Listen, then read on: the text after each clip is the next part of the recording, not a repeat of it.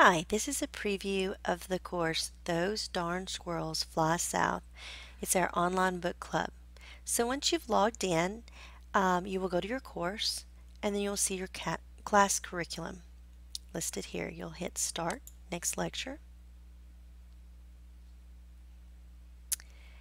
And the very first lecture you'll come up to is if this is your first book club. And you can watch this video that will explain some things about the book club. It'll also explain what our rabbit trails and magic tests are, which will be all throughout the book club. In orange, you will see any notes that are provided for the parents. You can hit complete and continue. And the next section is our book list. This book is Those Darn Squirrels Fly South. You can click on that and it will take you to the Amazon link, so you can find that. You'll also need a notebook for any notes, copywork, or journaling that you might want to do. Click complete and continue. And the next list will be your project supplies list. You obviously don't have to do all the projects that I have listed, but if you decide to, these are some of the things you might need, and these should be laying around the house. Okay, next will be our first lesson. Now, in all of our book clubs, there's a reading of vocabulary portion. However, for the small picture books or the mini courses, there will only be one of these sections. In the larger book courses, there will be several of them. In this one, the reading will be the book. The writing will be anything that you find interesting, a sentence or a paragraph, depending on how old your child is and how much they can write, or maybe you can just write something for them. Any words that are not understood, put them in the journal and to look them up. You can pick a passage for copy work if you'd like to do that and check the punctuation. Maybe talk about the different punctuations, the capitalization on there. And then if you have a favorite passage, you can always leave it in the comment section. When you're done, you hit complete and continue. Now our first lesson is called Two Bright Fireflies and Smelly Lilacs. And if you've read the book, you'll know what that means. So our first rabbit trail is about lilacs. So the student will read this portion, or the mom or dad can read it to them, and then they can click on this Wikipedia article and read about it. Complete and continue. And then you will go to the first magic dust. This one is draw a lilac. So you can watch the video and your children can draw a lilac and they can share a picture in the comments section. And then we go to the next section, which is a go outside on an adventure. So there'll be several of these throughout the book club. And this one's on a spring day, so I'm not sure when you'll be doing this, but right now it's winter, so we wouldn't be doing the spring day adventure. But if you're in the spring, you might go outside and observe the flowers. Do you notice any lilacs blooming? What do they smell like to you? Take out your sketchbook and draw something that you see in bloom.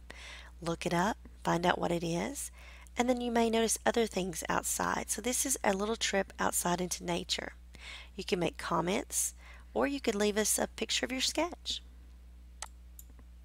And then we go to the next rabbit trail, which is fireflies. And again, you click on any of these to go watch the videos or to read the articles. And then the next go outside on adventure is a summer day. So if you're in the summer, you could go out and look for fireflies. And then when you complete and continue, you'll notice that all of the ones that you've done have a check mark. That just tells you how far along you are in the book club. If you look up here, we're 47% complete. Now this next section has our first magic dust. So I'm going to skip over to that one.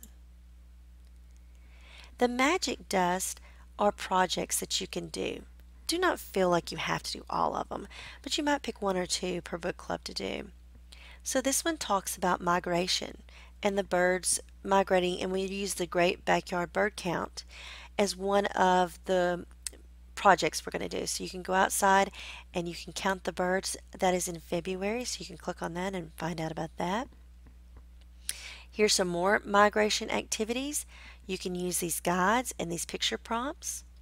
So just various different projects that you can do. And then you can leave us some comments there. If you'll look over here to the left, there's more rabbit trails, more going outside. This was an autumn day. If we're going down, you'll see that there's another rabbit trail and some more magic dust. We'll click on that magic dust and we're going to paint a flying squirrel. And then again, another go outside on an adventure on a winter day. At the end of each book club, even our mini courses, we have a party school. So in this party school, the children will have a fiesta because the squirrels have a fiesta when they migrate with the birds. We talk about the word fiesta here, and the kids can learn what that means. And then we talk about different foods you can eat in your fiesta. So here's some examples of some foods. Every book club will have foods listed so that you can have your little party school. There's also some ideas from decorations. So these are some different things that you can do just to make your kitchen or wherever you might be having your book club a little more fun. You can invite friends over and do a few things with them. And also, every party school has some activities. So here's our little magic dust of activities. There's several different activities that you could play or do or participate in. I do not think that you have to do all of them, obviously, but maybe one or two you can pick. I always give you plenty to choose from. And that's the end of Those Darn Squirrels Fly South Book Club preview.